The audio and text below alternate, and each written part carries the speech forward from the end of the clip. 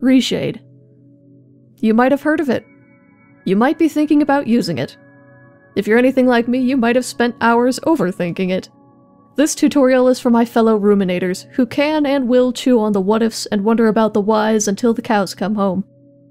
In this video, I'll walk you through installing and using ReShade for Skyrim Special Edition, and use my current setup as an example for how one might tinker with a preset. Let's get started. First, why might one consider installing ReShade? Well, if you're like me and plan to record your gameplay with something like Fraps, which is a performance hog on its own, you might want something a bit lighter weight than an ENB to make your game look a certain way. While ENB is generally better at depth of field and ambient occlusion, ReShade is better at color grading, and is much more intuitive in terms of plugging in effects. It is still possible to bog down your game with ReShade effects, so this is one program where less really is more. You can also run ReShade alongside an ENB if you're feeling spicy, but expect to lose about as many frames as you would just running an ENB.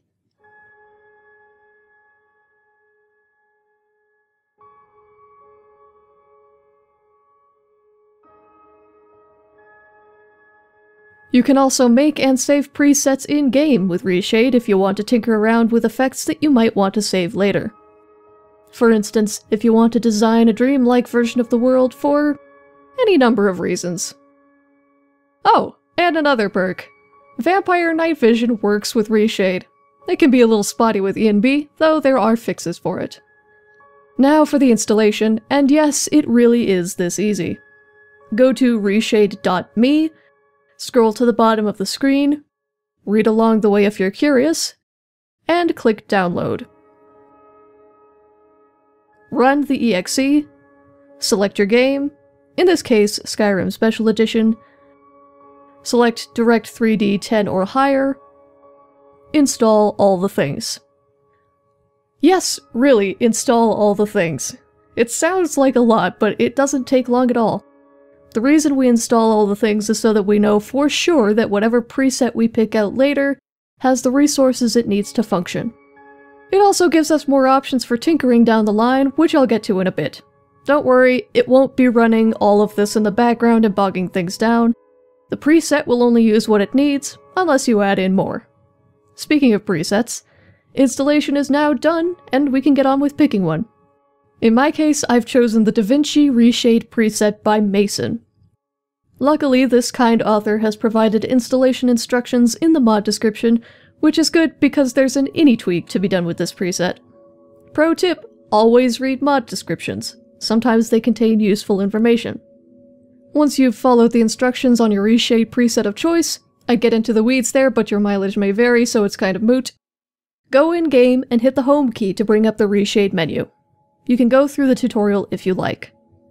When you're done, or have hit skip tutorial, select your preset from the drop-down menu.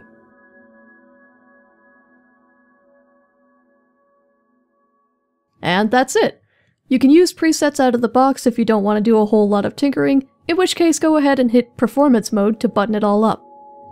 Now if you're like me and you do want to mess around with the preset or other settings, you'll want to untick performance mode and load all effects.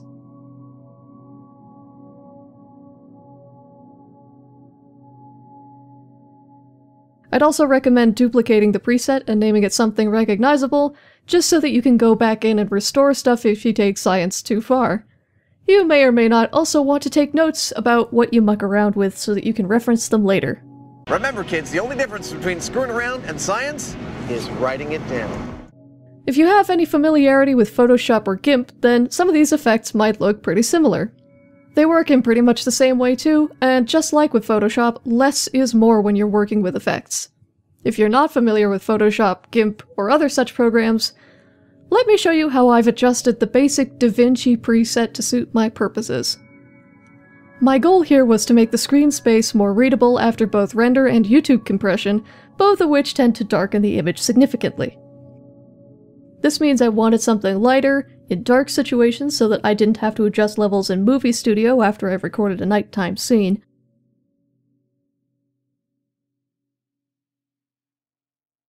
I've gone ahead and disabled the contrast adaptive sharpening, since it does give me a bit of a performance hit, but I'm leaving in the ambient light and LUT, which stands for lookup table, as it turns out, and is responsible for most of the color grading going on.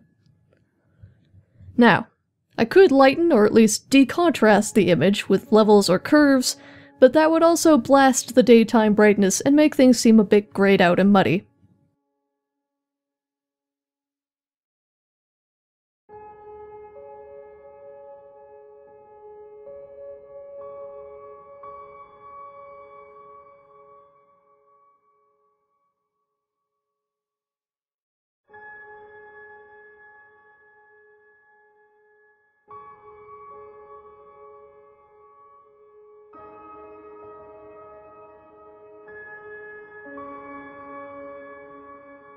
What I've done instead is opted to include eye adaptation. What this does is adapt the screen brightness to whatever you're looking at. You can tinker around with these settings to see what they do for yourself, but in general the sliders have mouse over labels that are pretty clear. It should be noted that the brightening settings will work in darker times and places, while the darkening settings will work for brighter times and places. I've basically turned off darkening since YouTube compression will make things darker anyway, but here you can also see my brightening settings. I've mostly focused on brightening the midtones, but kept the highlights and shadows dark. I also have adaptation equilibrium turned down to 0. This cuts down on how drastic the change in adaptation is. Mostly. The side effect is that menus and loading screens sometimes look a little bit blown out and janky, but for the rest of the game looking this nice, I'll take it. Another option you can play around with, if for instance you don't like how saturated things are, is the Vibrance plugin. You can also use this to boost the saturation if you want to have a much more fantasy-looking game.